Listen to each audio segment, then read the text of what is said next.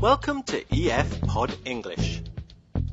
Brought to you by EF Education First and English Town. Learn anytime, anywhere. Pod English Elementary 28. Office phone.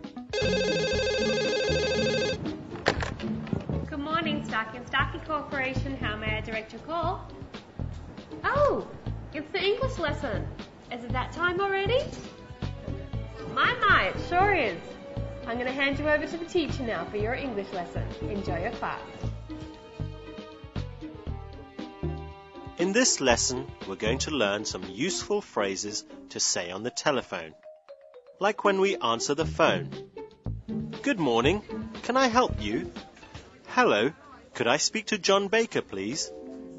We'll also learn this very useful thing to say. Can I take a message?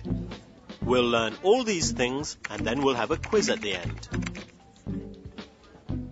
But now it's time to watch the movie. Carl is trying to call Marty.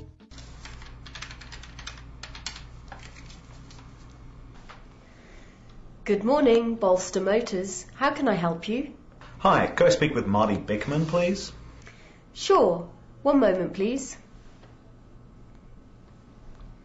Oh, I'm sorry, but Mr. Bickman isn't in his office at the moment.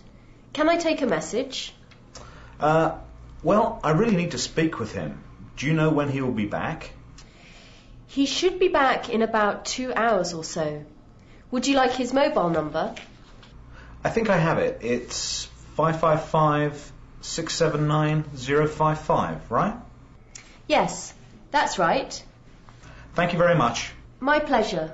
Thank you for calling. Goodbye. Bye.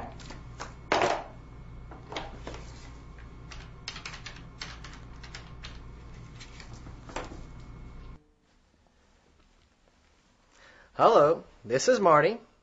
Hi, Marty, it's Carl. Hey, Carl, how are you? Fine. Listen, I just tried calling your office and you weren't there. I'm afraid I can't make it to lunch today. Really? What's the problem? One of my clients has an emergency and I have to go to check it out. Okay, well, how about later today then? Say 5 o'clock? I really don't think I can make it today. No problem. I understand.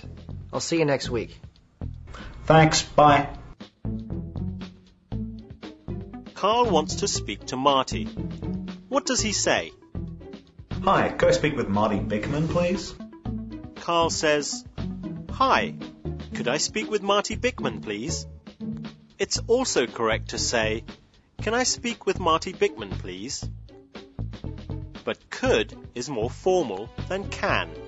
It's better to say could if you don't know the other person on the telephone.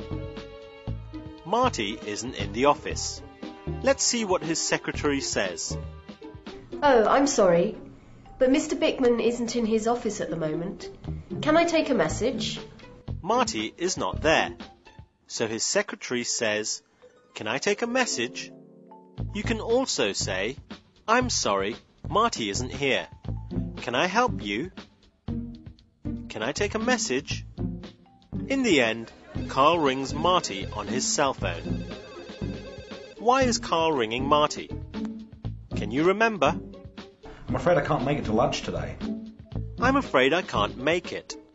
We say this when we can't go to an appointment. I'm afraid means the same as I'm sorry. Let's do a few more examples. I'm very busy today. I'm afraid I can't make it for lunch. I'm sorry, I can't make it to the meeting.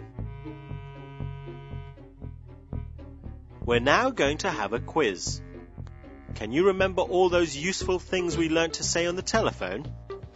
I'm sorry, Mr. Johnson's not here right now. Can I take a message? Oh, can I let you hold? Do you mind? Thank you. Starkey and Starkey Corporation. Marty is not in his office. What does Marty's secretary say to Carl? Marty is not here.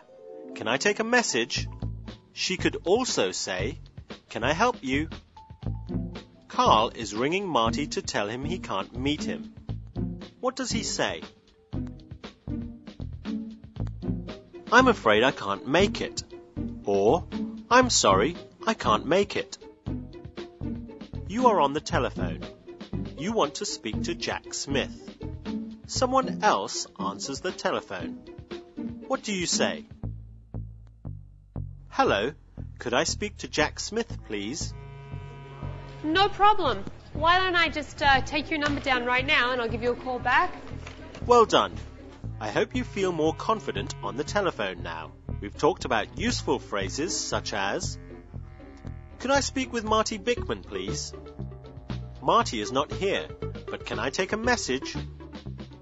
Well, that's all we've got time for today. I hope you enjoyed today's lesson. Join us again soon. Bye. Voice message, voice message.